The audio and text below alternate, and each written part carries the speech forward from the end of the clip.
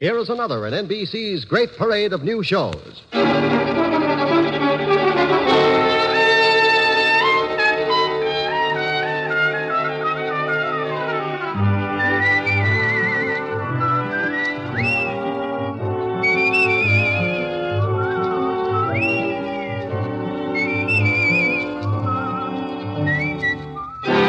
Now, Dick Powell as Richard Diamond, private detective.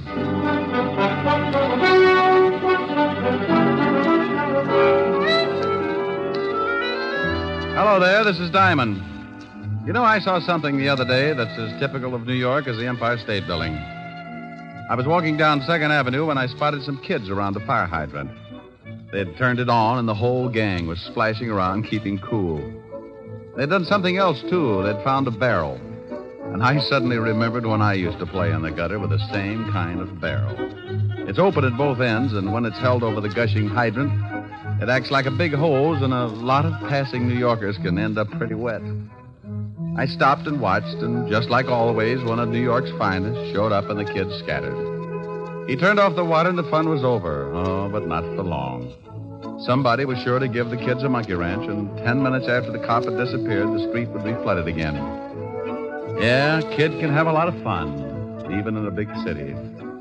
But it's unfortunate that every once in a while there's a boy who forgets to have fun and heads for trouble. Like a case I got mixed up in not long ago. It all started in a candy store under the L on 9th Avenue.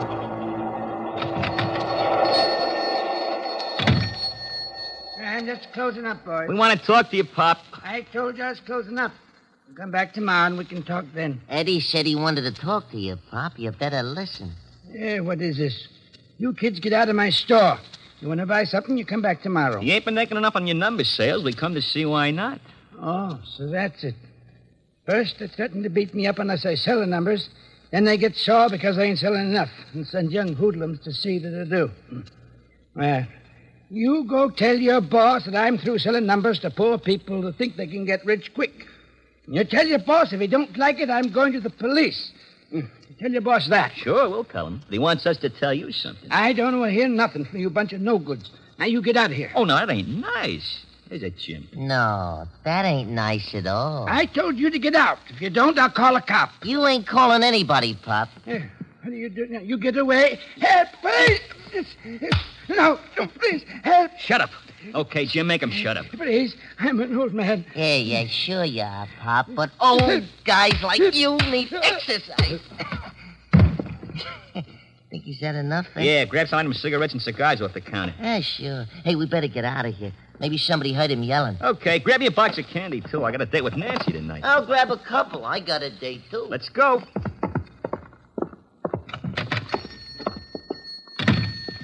Down this alley. Yeah.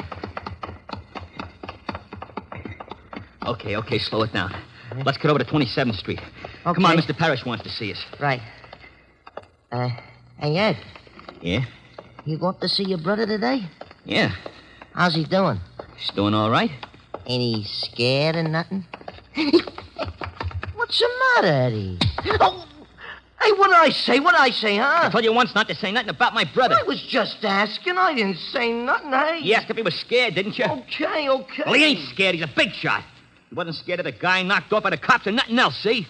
Not even a hot seat. Hey, that's the cop. Spotted us. Come on.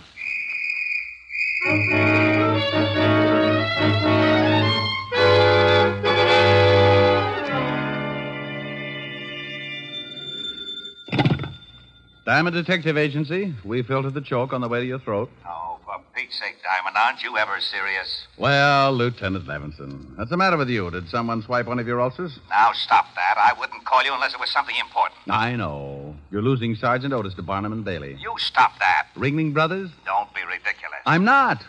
What other sideshow could boast a pointed head with a gray suede face? Diamond, I have an important message for you, so for the sake of my sour stomach, act like a normal human being for 5 minutes. It's sure to be a strain, but go ahead. Bill Garrett wants to see you. Bill Garrett? Yes. He goes to the electric chair tonight at 8 o'clock, and he wants to see you. Well, he can't sit in my lap. Now, look, I don't like the type any more than you do. He's going to die, so why the cracks? The guy he shot had a wife and 2 kids. Maybe you want me to make cracks about them? All right, but will you see him? It's his last request. All right, sure. I'll call the warden and tell him you'll be up. You be sure and put in the call. If Otis does it, the warden will get so confused they'll turn Garrett loose and toast me. Well, in my business, you get a lot of screwy ones. But you never know where they'll lead, so if you've got that nervous, got-to-get-in-trouble feeling, you follow it up. I put in a call to my lovely redhead, Helen Asher, and told her I'd be a little late, but to keep the bottle spinning anyway. Then I took off for Sing Sing. Hello, Garrett. Hello, Simon. I'm glad you got here. Wouldn't miss it. Neither would I unless I could help it. Look, Garrett, I'm busy and you're on a tight schedule. Now, what's on your mind? Well, it's like this, Rick. The name's Diamond. Okay. I know you hate guys like me, but I ain't ashamed of what I done. That's the way I lived. That's the way I'm going to go out. If you want someone that'll listen till you feel sorry for yourself, you'll be along in a few minutes before 8. Maybe I better forget it. You ain't got no use for nothing. I got use for everything that doesn't include guys like you. There's no middle with me, Garrett. It's got to be right or wrong. And right keeps you out of trouble, huh? Well, not always. But it helps people to live together. Okay. I guess you know I got a kid brother. Yeah. He's going on 17, and it looks like the family's going to have another guy for you to hate. What do you want me to do? He thinks I'm a big shot. I want you to convince him I'm not. Oh? What's he done? I don't know, but he's just like I was when I was that age. Tough, wise guy. He wants to be just like me. Has he been up here to see you? Yeah, but that don't change his mind. Just makes him madder at the world. I ain't getting soft, see, but he's a great little guy and he's smart. A lot smarter than I was. It's just going to take someone to show him which foot to get off on. Okay. What's his first name and where can I find him? His name's Eddie. He's got a club they call the Panthers. You know the kind. Yeah, with me it was the Brownies. It's over on 26th Street, and he's got a girl he told me about. Her name's Nancy Hyde. She lives with her aunt over at 37th Street. Okay, I'll see what happens. He's tough. Oh, lots of guys are tough, Garrett. Sometimes if they get a break, they turn out to be so tough they even get to be All-American. Hey, I'd like that. I'd like to see the kid get to be All-American. That might be a little difficult, but you never know. Maybe they've got television down there.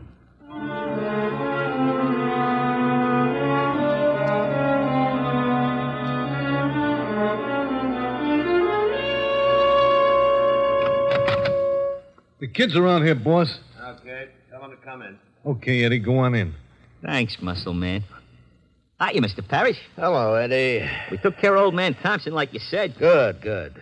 You, beat him up bad? Bad enough. Yeah, we really waked him over. We got Shut some up, stuff... I'll do the talking. What do you think's running this mob anyway? Okay. Get a load of that, Bart. We got a big shot. Yeah. You run your bunch pretty good, don't you, Eddie? I run the whole club. The Panthers got 23 members now.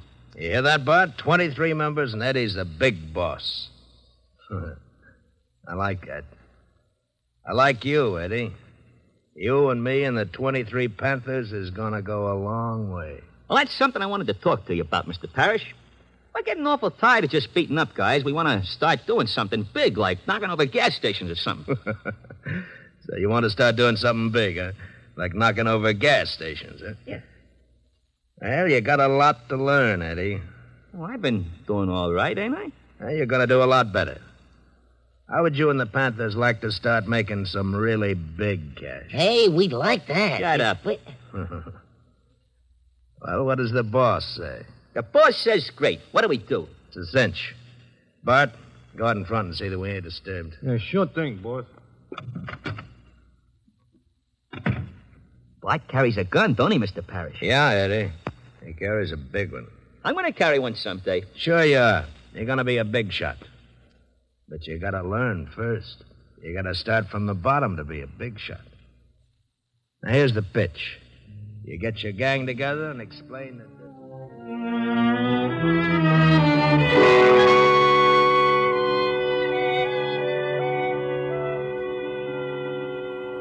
Parrish says we swipe cars, so we swipe cars. I don't know, Ed. Beating up guys is one thing, but swiping cars is pretty dangerous. Look, it's a cinch. We go out on the road someplace, and one of us thumbs a ride. When the car stops, we all jump in. Later on, we knock the guy over the skull and take the car. Oh, stealing cars is a tough rap. If you get caught, but we don't get caught, see? If we catch a stoop out on the road someplace, it'll take him a long time to get to a phone. We drive the car to Mr. Parrish's warehouse and collect $50. Easy. I don't know. You better know. You're in the gang, and that means you're in on it whether you like it or not. Okay, Ed. You're the boss. Okay. We pull the first job tonight. I thought you had a date with Nancy. So I got a date. I can break it. She does what I tell her. Yeah, but... Hey, what do you want? Yeah. This is a private club. I'm looking for Eddie Garrett. Who wants him? Nobody for a present, but I'm still looking for him. Well, beat it. You smell like a cop. You got a good nose. That's pretty close. Hey, just some... Shut up. We ain't seen Eddie. Yeah, that's right. We ain't seen him. Okay, but if you do, tell him I got a message from his brother. From his brother? Yeah. Tell him that if you see him. Oh, wait a minute. I'm Eddie Garrett. Good for you. Proud of it? Oh, you're a wise guy, ain't you? I'll tell you later. Your brother says he thinks you're in trouble, are you? Trouble? That's a hot one. What made him think that? He runs around with it. He says you think you're a big shot. Maybe I do. Then you're in trouble, Sonny. Oh, what are you talking to this guy for, Eddie? He talks crazy. Why don't we throw the bum out? How are you going to do it? Grow 12 feet? Oh, you're a pretty wise guy, you are. You wouldn't act so wise on the other end of a shiv. Shut up, Jim. Come on, get out of here. What about this wise guy, Ed? You want to be left alone with him? Yeah. Okay, but I'd still like to work this wise guy over. Hey, what's the idea? You tripped me. Ed, you see that? That wise guy tripped me. You're pretty clumsy, Sonny. Now beat it. No, why You hate him? Beat it. You're lucky you didn't pull that knife, Jim. You'd look pretty silly with a broken arm. Yeah? Well, okay, wise guy. I'll see you again.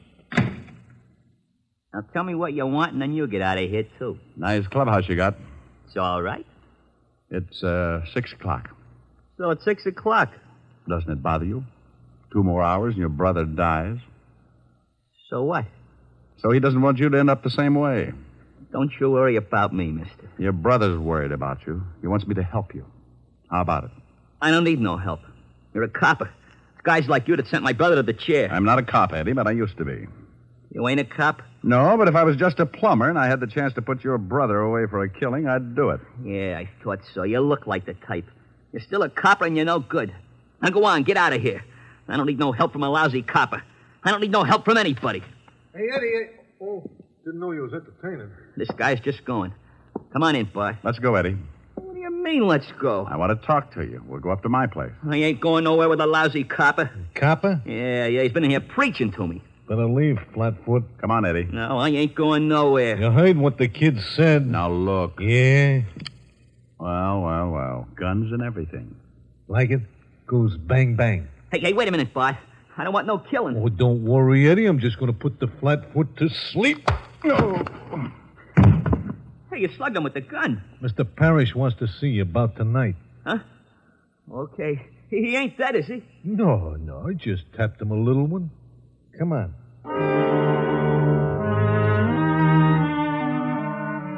Tap me a little one. That was the biggest understatement of the year. He tapped me so little my head felt like it was in sections. I lay there for a while trying to find the piece that did my thinking, and when I started coming out of it, it was like trying to open a beach umbrella in a 90-mile wind. I didn't know how long I'd been lying there, but when I finally opened my eyes, I saw something that made the beating a welcome relief. Hey, look, Lieutenant. He's with us again. Oh, no. Shut up, Otis. Rick, how do you feel? I wish I was dead. Oh, now it can't be that bad. No? Well, you lie down here and look up at Otis. Makes you want to slash your wrist. Hey, he's riding me again. You're all right. Here, try to sit up. Without my head? Oh. Now, who beaned you? A guy named Bart Lippett. He didn't know me, but I recognized him. Small-time muscle man, works for Sam Parrish. A lovely group.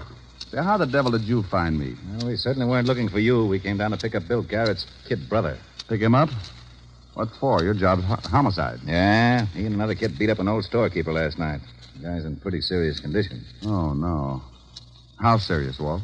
Well, the doctors say critical, but he does stand a chance. Hey, now, wait a minute. Where are you going? What time is it? 7 o'clock. Why? I got an hour to keep a promise. I hope that storekeeper doesn't die. If he does, Sing Sing will be building their electric chairs in tandem.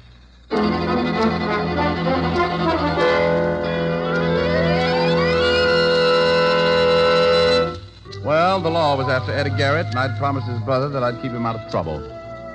If the storekeeper died, Eddie was sure to get life. But if he lived and I could make him give himself up, I'd stand a good chance of helping him. I remembered that Garrett had said Eddie had a girl, so I took off to 37th Street in a hurry. Yes? Are you Nancy Hyde? Why? Well, I'm looking for Eddie. Oh, well, I haven't seen him. Huh? You're a little nervous. Well, no, I'm just a little worried. About Eddie? Who are you? Well, I know his brother. He wanted me to find Eddie. Oh, his brother. Well, I don't know where Eddie is, and you stay away from him. You, don't approve of Eddie's brother? No, and I'm not afraid to say it. Eddie's a good boy, but he worships his big brother, and he thinks he's tough. So you can just go tell his brother that Eddie's not going to turn out like him. Not if I can help it. Well, he's not if I can help it either. I am a private detective, Nancy. My name's Diamond. You said that Eddie's brother wants you to find Eddie. He does, but he wants to keep Eddie out of trouble as much as you do. Oh, well, honestly, Mr. Diamond, I don't know where Eddie is. He called me a little while ago and said that he might be able to come over later. And he didn't say where he was? No. Well, if he does come, try to keep him here, and I'll get in touch with you later on. All right, Mr. Diamond. I went down the hall and back down the steps in a hurry. When I reached the street, I stopped and waited for a cab to come along. I took out a cigarette, was just about to light it when I spotted a shadow ducking in behind the doorways and making its way up the street toward me. I slipped back in the building and waited.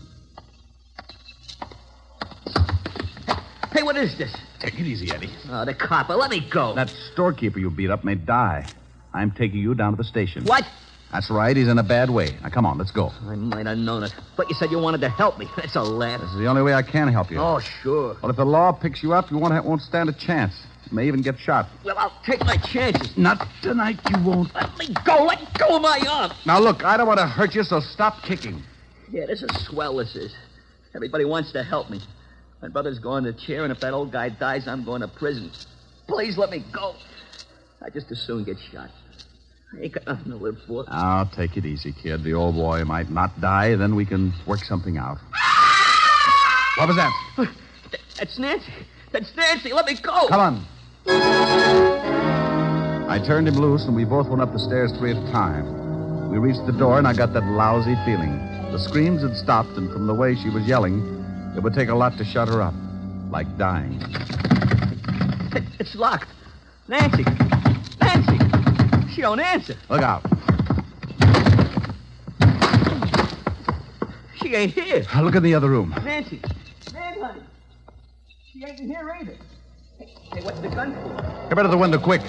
What's the matter? That car driving off down there, you know it? Oh, why? Because I saw your girl being pushed in it. I couldn't take a shot because it might have hit her. They took her down the fire escape. Yeah.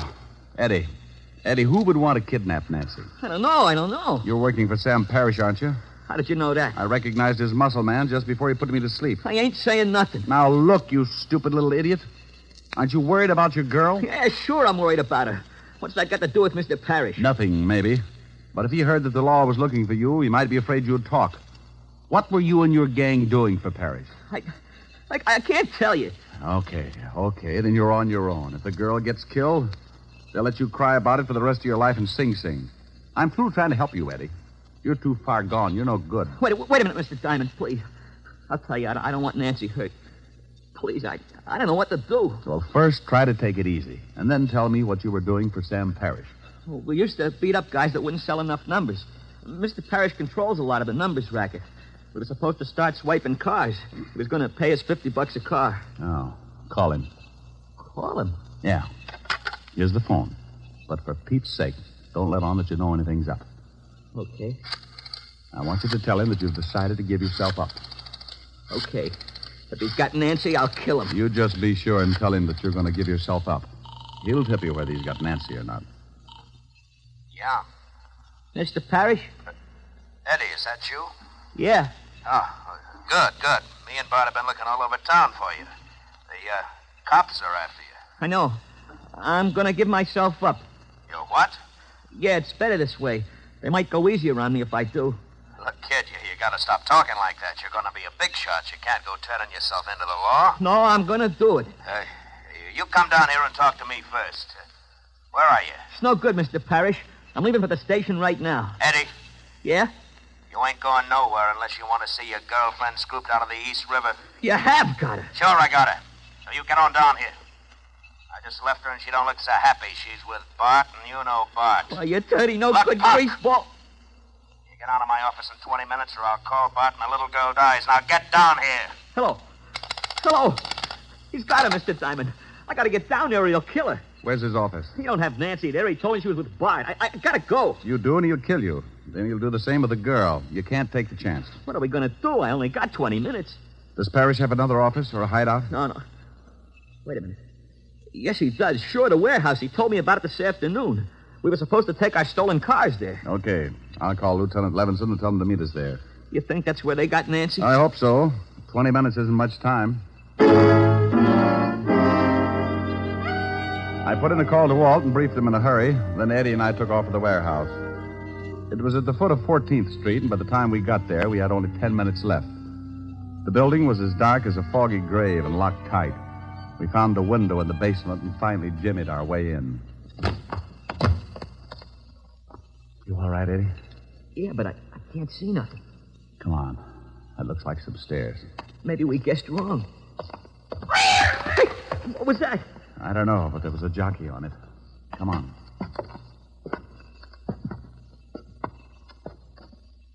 Hey, look. There's a light. Yeah, a little office in the back. Now, you stay here. There might be some shooting. If Bart's in there with Nancy, I want in on it. This is no time to argue. Now, back over against the wall. Gosh, I bumped into some boxes or something. Oh, shut up. Look. It's Bart. Hold still. Who's that? What are we going to do? He's got a gun. Answer him. Answer him? Yeah, quick. Come on. Who's out there? It's me, Bart, Eddie. Huh? What are you doing here? We've been looking all over for you. I'm on the lam. The cops are after me, so I remembered this place. Well, ain't that nice? The boss been worrying about you. Come on back, Eddie. Got a friend of yours here. Go on. I'm going to circle him. Sure, Bart. I'm coming. Come on over here where I can see you. Yeah. That's it. Okay, kid. Now hold it right there. Hey, what's the idea? Well, the boss is afraid you'll do some talking if the cops pick you up, so I got orders to knock you off. Sorry, kid. You know how it is. Drop it, Bart. Hey, He wait. said drop it! Oh, you loud... Duck, Eddie. You got him. Yeah, thanks for the assist. Let's see if the girl's in the office. Yeah, they got a gag in him out. Nancy. Oh, she's okay. There. Oh, Nancy, honey. Oh, Here, I'll get those ropes off you. Man, I'm in some pretty bad trouble, but I swear if I get out of it, I'll go oh, straight. you'll be all right, Eddie. I know you will. Oh, ain't that cozy? Look out, Eddie. Hold it right where you are. Well, things are really getting crowded. That's Parrish, Mr. Diamond. I guessed. You shoot pretty good, Diamond. I saw you get Bart. I guess I'm going to have to pay you back for that. The law's on its way. So they find a morgue. Eddie. Don't shoot Nancy, please. Shoot me, but don't shoot Nancy. Here they come, Parrish. You seem pretty anxious, mister, so I'll let you have it first. No, you can't. Look out, Eddie. Oh, Eddie. You slob, Parrish. Oh, Eddie. Eddie, he's hurt, Mr. Diamond. So's Parrish, but his is permanent. Eddie, where you hit? I think in the stomach. We'll get you to a hospital quick. You saved my scalp when you jumped in front of me. Thanks. How about Parrish? I paid him in full. What time is it? 8:35, Eddie. Oh. Funny, I don't feel so bad about my brother now that it's over. He'd probably be sore about me helping a cop. But, you know, I don't mind. Especially when it's a nice guy like you.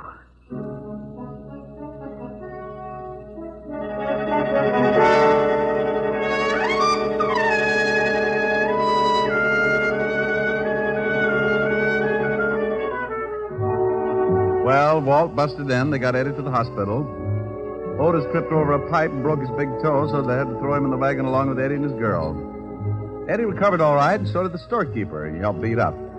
The kids all got 2 years, sentence suspended, because my lovely redhead, Helen Asher, convinced the judge that the boys would become much better citizens if they worked out their 2 years on her farm upstate, milking the cows. Before Eddie left for the farm, Helen had him over to the house, and he brought his girlfriend. Well, we gotta be going, Mr. Diamond. I gotta catch a train. Thanks for the swell dinner, Miss Asher. It was my pleasure, Eddie. It was wonderful. Oh, Mr. Diamond, Yes, Nancy? Miss Asher was telling me that you sing. Oh, Miss Asher is sometimes afflicted with an extreme case of blabitis. Rick. Hey, I'd like to hear you sing something before I take off. Would you, Mr. Diamond? Certainly he would. Do you want it after I tear out your pretty tongue with the lungs or before, you dear, sweet little girl? Now, you mustn't talk that way in front of guests, Rick. They'll think we're married. Oh, he's not as tough as he sounds. Now, come on, Mr. Diamond, give. Yeah, I'll give you a hit in the head. Helen, after Eddie hears me, he may realize that crime does pay. It's on your pretty head. Just sing. Stop making like a prima donna. What do you want to hear? Oh, something romantic. Oh, bless your little pointed head. You kids go sit on the sofa. Okay. Come on. Where are you now that I need you? Now that I want you so badly, I cry. What's the new one? Where are you? Where did fate lead you? Funny how I dreamed you'd still be standing by.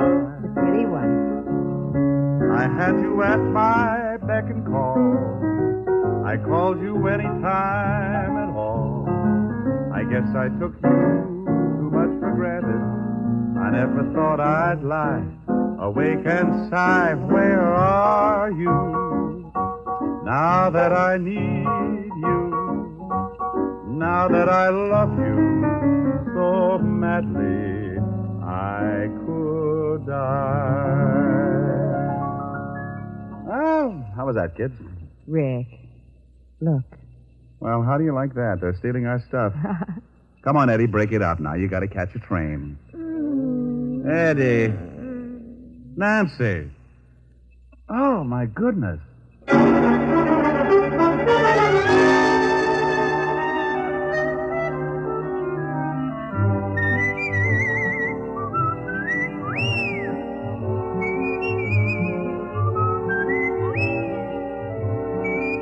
You have just heard Richard Diamond, Private Detective, starring Dick Powell. Helen was played by Virginia Gregg, Lieutenant Levinson by Ed Begley. Also in our cast were Wilms Herbert, Sheldon Leonard, William Tracy, Mary Shipp, Sidney Miller, and Bill Conrad.